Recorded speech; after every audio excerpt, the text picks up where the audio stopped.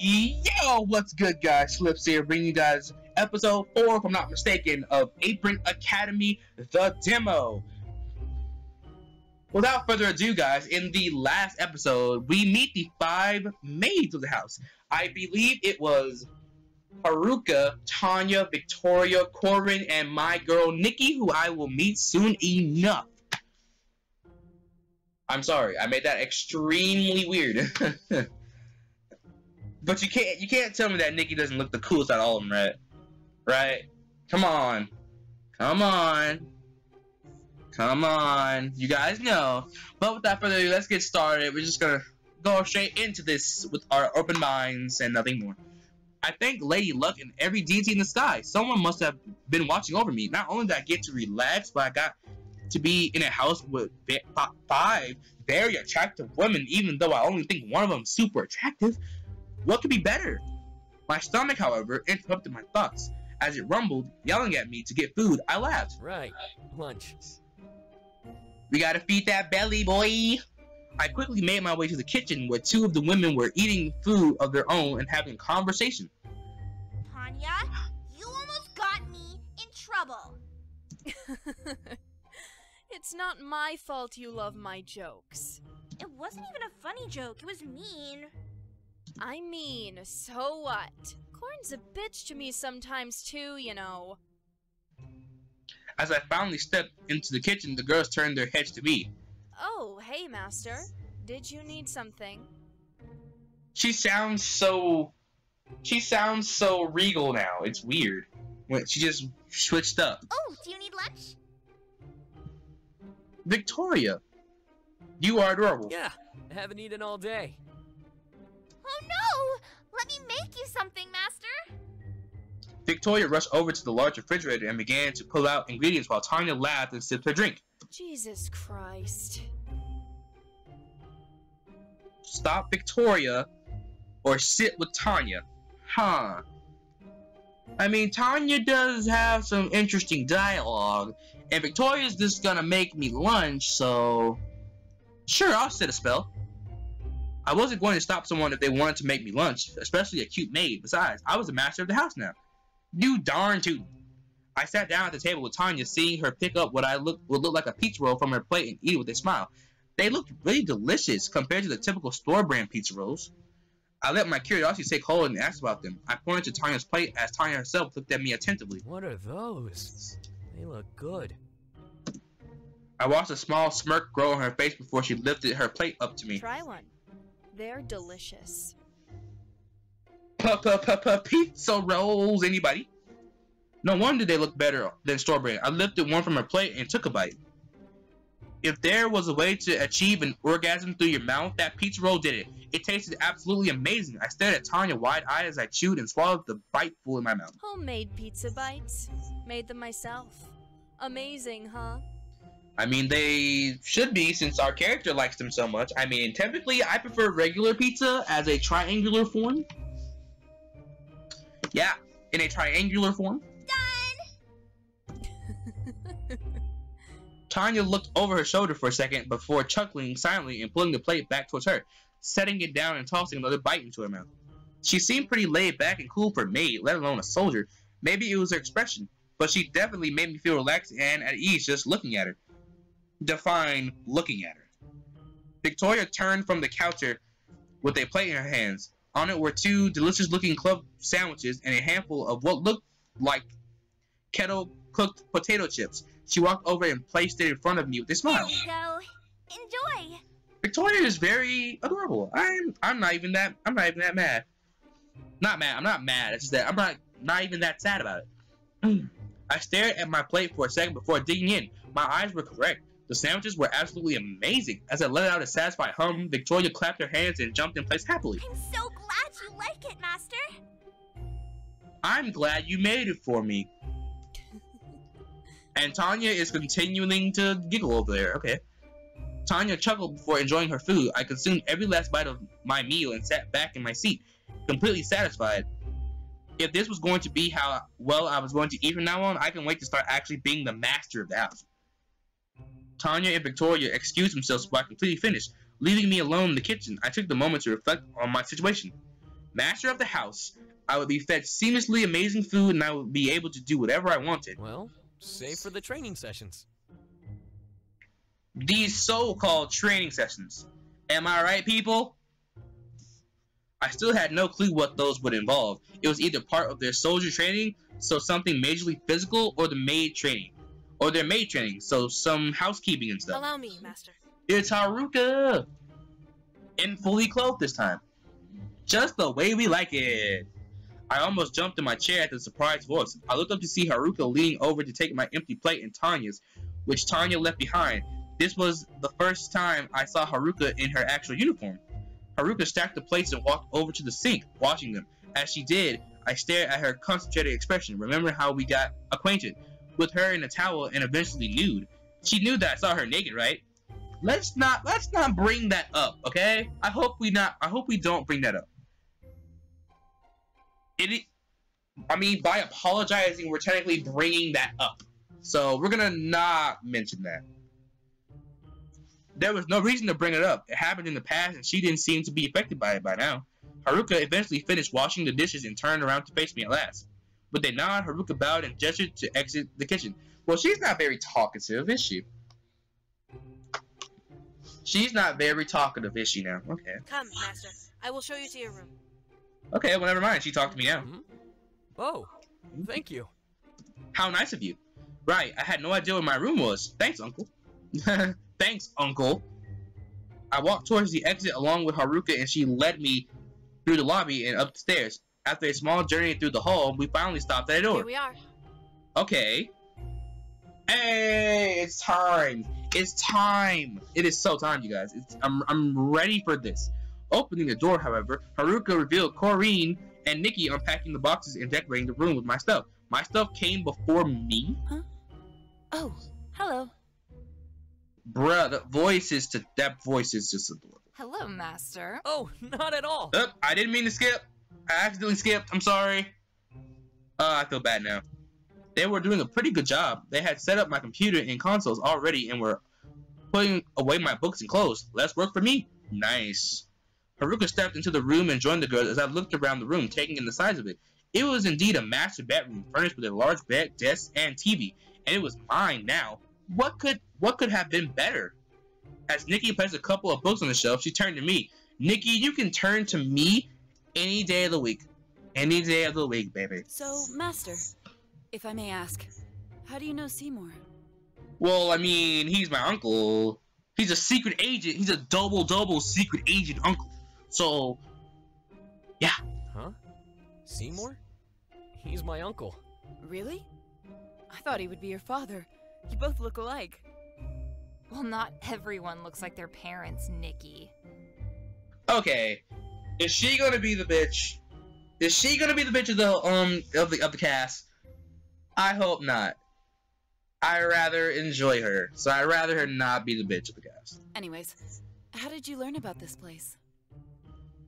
I remember being kidnapped and drugged in a car before being remotely transported to a location I had no idea about.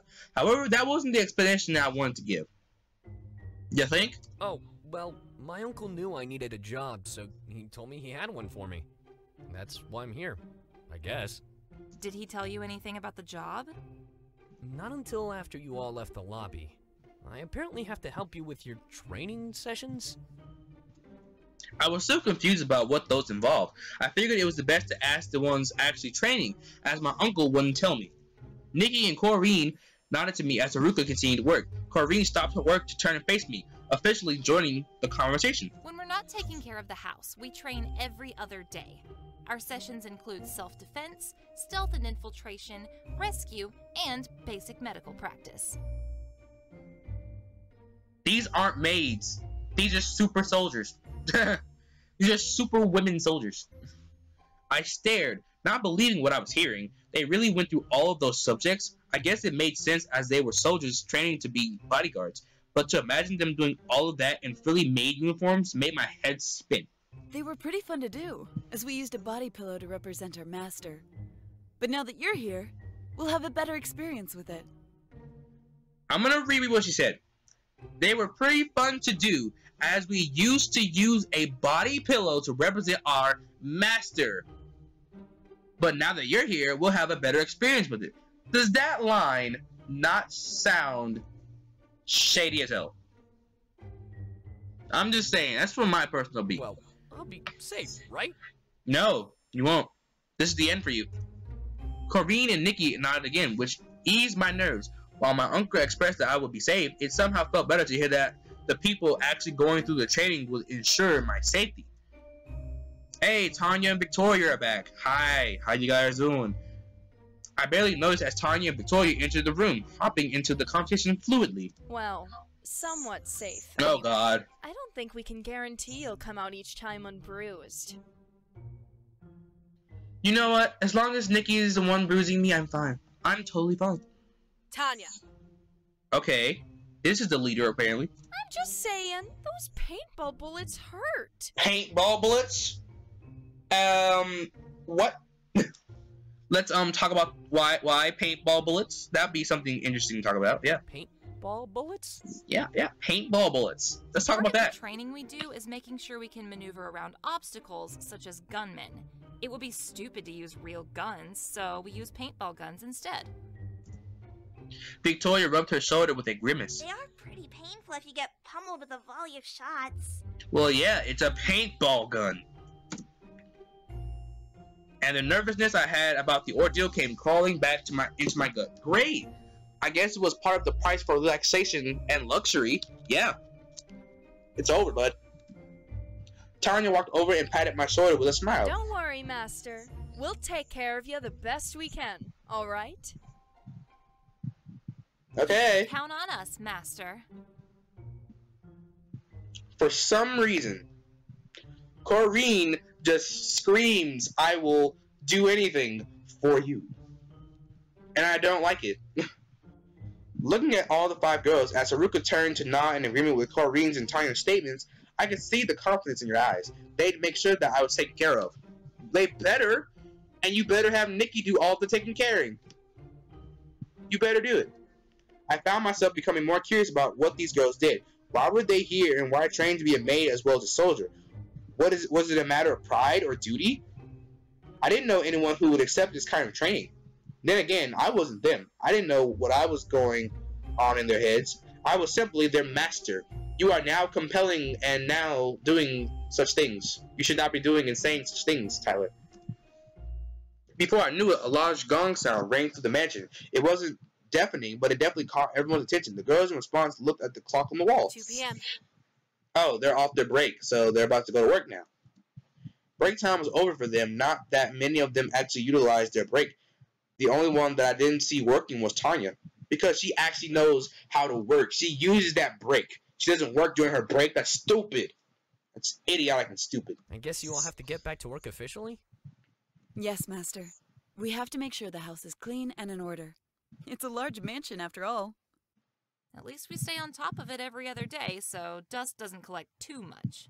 Wait, who's gonna prepare dinner tonight? I can't remember who's scheduled for today. Nicki and Corrine raised their hands but looked at each other in surprise. Were both of them scheduled to cook? Well, we can't have 2 dinners. Which one of you is gonna do it? Why don't we let Master decide? He'll be eating it as well, after all. Yo, it's time. You already know who I'm gonna pick. I'm sorry. I'm not gonna end the episode here just saying, okay, I'm gonna leave it to the chat. No, you already know who I'm going to pick. Well, you know what? Let's see. Maybe they'll give us an option. Master, for tonight, I'd like to make herb pork chops with a fresh raspberry sauce, paired with mashed potatoes and broccoli. Okay. She said herb pork chops, which I'm assuming means baked pork chops, and I am a sucker for baked pork chops. The raspberry sauce, I'm not really too sure about, but the mashed potatoes and broccoli, yes. Yes. God, yes. Absolutely, yes. I, however, would like to make crab-stuffed lobster tails with freshly baked dinner rolls tonight, if you would allow me to. That voice is soothing. She has a very soothing voice. I like it. But she wants to cook crab-stuffed lobster tails with fresh baked dinner rolls. This is a hard decision. I love seafood. Seafood and like Mexican food are like my two types of food that I enjoy the most. But I can never turn down pork, like baked pork chops though. And mashed potatoes and broccoli. That's like stuff my grandma makes. I can never turn that down. I can't. I'm sorry, Corrine, but both options sounded really good, and both girls seemed to really want to be chosen. Just from looking into their eyes, I looked back and forth between the girls, trying to decide. I let my instinct guide my answer, and we have to pick. Oh, look at the little chibi arts. Wait! Nicki still looks better. Oh my god. Yo. I'm sorry, guys. I gotta go with the girl Nicki. It's who it is. Nicki smiled and bowed to me before rushing out of the room, most likely to start preparing and making sure dinner would go smoothly. Corrine, on the other hand, pressed her lips together and crossed her arms, scowling a bit at the ground by my feet before joining Haruka in her work. The girls eventually all excused themselves, finished with unpacking my stuff and going off to check on the rest of the house. Now that I was alone, I took a deeper look into my room. It was much larger than my old room, and something told me that I would spend a lot of my time in there. At least I had my computer and books. Because every teenage boy needs his computer and books. Maybe in this new place, I'll figure out what I want to do. Yeah. The more I thought about it, the more realistic the idea became. It was a new environment, and a lot of things would happen here. I'd get a fresh start on finding some sort of motivation with the girls. This was good. This really was a good thing. I'm going to end the video off here, guys, because I feel like as so much has happened, the best thing that's happened in this episode is that my girl Nicki is cooking me dinner. Oh my god. Let's just sink that in our brains. My favorite character in this game so far right now is cooking me dinner. I am totally fine with this. This is okay. I am enjoying this.